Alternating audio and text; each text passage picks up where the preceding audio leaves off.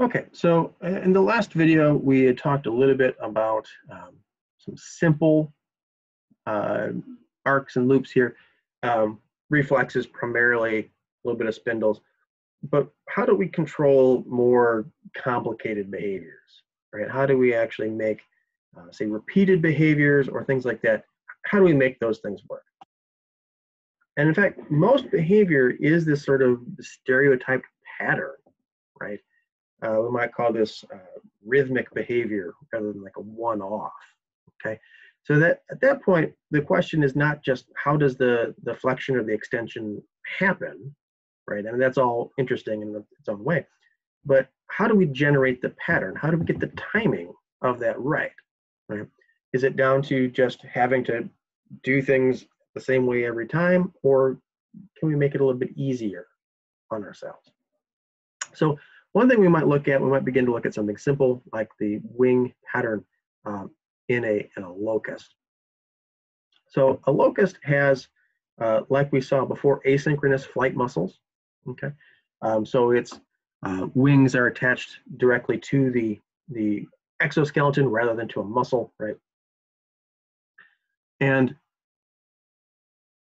because of that, we have a nice little hinge that we can have a little sensory structure at, right? A proprioceptor, and also a proprioceptor here for depression. So this is going to tell us when the wing is up, and this is going to tell us when the wing is down. And so one simple idea here, right, might simply be that contraction of a muscle is tied to reception of the opposite activity, right? If we want to go up and down and up and down and up and down, right? Really simple way to do that, right, is to simply have the wing up sensation trigger the wing down muscle, and the wing down sensation trigger the wing up muscle, right? So in doing so, right, we go up, down, right? Or rather up, so up, down, and then up, down, right? And continue this kind of back and forth, back and forth. It's one way to get around it, right? But generally speaking, that's not how most things actually work. One way, so this is kind of an idea here, the one we just talked about, it's called peripheral control. Okay, and this peripheral control is some external cue, external here to the muscle, right? External cue causes contraction of that muscle. So we feel that the wing is down, is pulled down, so we lift it. We feel that the wing is up, so we pull it down. For vertebrates, and indeed a lot of invertebrates, that's not really that useful. It's not really the easiest way to go about things. And so instead we have what's called the central control hypothesis that governs a lot of things. And the central control hypothesis is built around what we call a central pattern generator. And a central pattern generator in the central control hypothesis differs from the peripheral control hypothesis is that we don't require sensory feedback. Okay, we can do so entirely absent of external cues. Now, there still can be some, right? They don't have to be absent, but they can actually be absent. Most typically, we think about CPGs being present, right? Now, they're not entirely autonomous. They can be reset by sensory information, but okay, they generally are thought to be responsible for most of these behaviors. And the reason we think that is that most of these repetitive behaviors follow what's called an oscillating pattern. Okay, and if you have a fan at home, it's not really warm enough to have fans on, right? But you have a fan on, you can set it to oscillate, right? Where it goes back and forth, back and forth, back and forth. That's all an oscillating pattern is, right? Sometimes it's on, sometimes it's off. Sometimes it's on, sometimes it's off. And so we think of central pattern generators largely as being oscillatory type. Okay, some of these can be what we're going to call, pull my pen out here, cellular oscillators. a cellular phone, right? But here, thinking about a single cell, right? So these are cellular, and they generate a pattern by themselves, okay? These guys down here, C and D, are what we call network.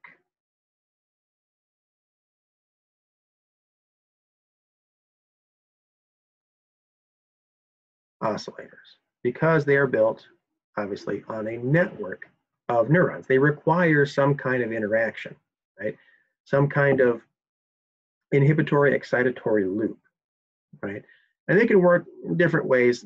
This one here, the half center model, we have a single excitatory signal sent to both neurons, okay?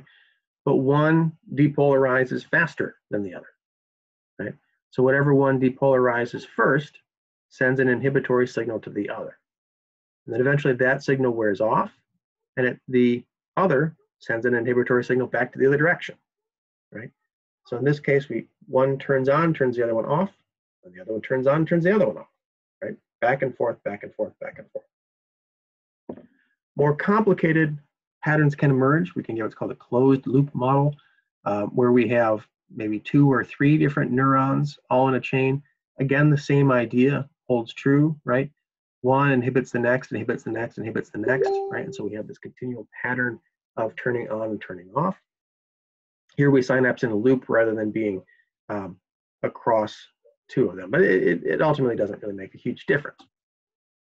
So an example of one of those things might be looking at, we call the pyloric circuit of a lobster. Now, a lobster has a fairly complicated digestive system by our standards anyway. It requires a fairly robust pattern of movement, of grinding, of shuffling of food products around, okay? And so the way that each of these 3 parts, right, the pyloric part, the gastric mill, and the cardiac sac, all kind of pass things back and forth and back and forth and back and forth, has to do with one of these closed loop models, right? We have 3 different cells, right? And this is simplified, obviously, but 3 different cells that have negative feedback loops upon each other, so that we go one on, the other one on, the next one on, the next one on, beyond. Okay, so it's going to begin, right, with these guys, right, inhibiting the pyloric part and the LP part here, right? The LP recovers first, okay, and inhibits both these guys and those guys, right? And then these guys come out and they inhibit these guys and those guys, right? So again, bing, bang, boom, bing, bang, boom, bing, bang, boom. It's this big, long circuit. And these can be, pretty robust. They can be relatively simple, right? As long as it's a stereotyped pattern, that's really all that matters. The way that they tend to be modulated, right, the way that they tend to be run is through a special set of neurotransmitters that we call if I can find my pen here again, neuromodulators.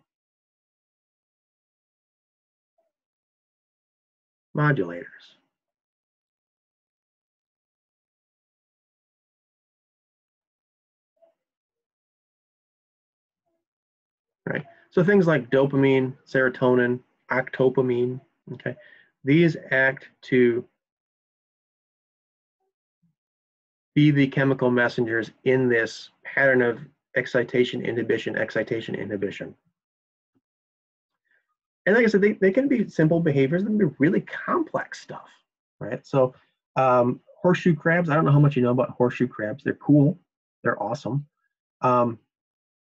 They have a really elaborate respiratory mechanism, okay, whereby they have to spend a certain amount of time every hour cleaning the surface of the gills off. Okay, so they go through periods of ventilation here, which are the white blocks, right, marked with a V, and then periods of cleaning in between those. And this is on about an hour and a half, 80-minute cycle, give or take. okay? And this is controlled by a central pattern generator, which is pretty interesting. Now, the question is where central pattern generators reside. It's a good one, certainly. We've thought about trying to figure all this stuff out, and we do so with animal experiments. And this is kind of weird, I will admit, but I think it's important to kind of look at. And one of these experiments was looking at how, say, locomotor activity is controlled, where the central pattern generator actually is. And so here we've got a couple of different ways to kind of see if we cut off information, do we still get a walking behavior, right? And so one idea here, right, began by sectioning the brain, okay? So leaving all the life support stuff attached, but taking the higher brain functions out of it, okay?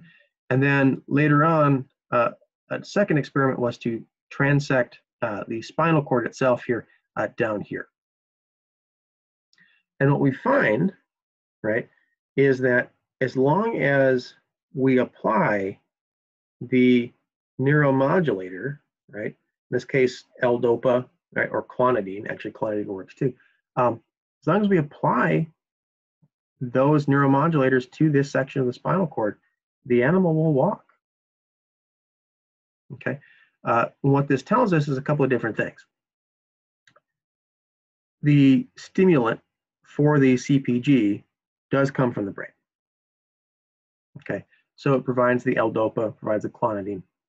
L-DOPA, the clonidine is the artificial part of it. But the CPG is actually back here in the hind limb. And I have a little video here. It's weird to see it happen, but this is one of those cats that was segmented. And it's put on a treadmill here, and we've brought the stimulant here to it, and you can see it's still walking, right? The brain has been sectioned, but it's still walking. And as we change the speed of the treadmill, the gait changes to match it, right? We go into even a little gallop here at the end, right? So that CPG is entirely within the spinal cord itself, which is pretty wild. Here's a less disturbing video. Here's a little baby. It's not my baby, but it is a baby. Again, on a treadmill. This baby can't walk. This is a young of year baby, but it's on a treadmill, and it's receiving the stimulation to do so. So independent of higher brain function, we're still getting that pattern, that behavior. So with that in mind, now with both kind of simple reflex arcs and central pattern generators kind of in our pocket, we're going to look here just real briefly at how the body coordinates and controls complex behavior kind of at the larger scale, right? And so we've seen here, right, that the brain has ultimately higher function, higher control, right? But the actual output to all that stuff comes back here to the spinal cord, to the motor neurons themselves, which are in turn can be modulated by input from sensory structures like spindles. Generation of movement occurs in the brain, involves three different parts. Okay, so we have the primary motor cortex that we saw before. This is responsible for the actual generation of signal, right? And which particular neurons are stimulated here and when is often the responsibility here of this premotor area, right? Stuff right in front of it. And this is what we learned before, right? The final piece here, the cerebrum, okay, has higher control here over, again, expected versus actual, right? So if those spindles are not giving us the right information, yes, it goes to the spinal cord, yes, it goes to the alpha neuron, but it also comes back here to the cerebrum, where we modulate here through the reticular system, or we modulate those activities.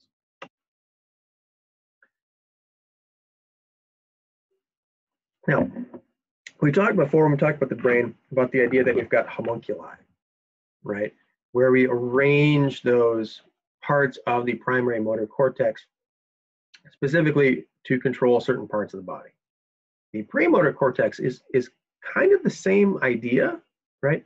Only rather than specific parts of the body, it controls specific behaviors, right? So purposeful movements of the limb, purposeful movements of the face, right? Those packages of behaviors, right? So as I grab my coffee cup and take a drink, that package of behaviors, the facial movements, the movements of my pharynx to swallow that, the movement of my arm to bring the coffee cup to my face, different regions of this primary motor cortex are responsible for each of those packages of stuff. Okay, so again, it's very specifically oriented, right? Very specifically arranged, but rather than by body part, by body part, by body part, it's by behaviors. And everything works together here in this sort of fairly elaborate, complicated pattern of do, receive feedback, do again, right? It's very much like the scientific method is really what it comes down to for us. Okay, all right, so that's good enough for me as far as I'm concerned anyway. We'll call it good there, and then in the next set of videos, we'll move on to something completely different. We'll get away from muscles altogether and go on from there.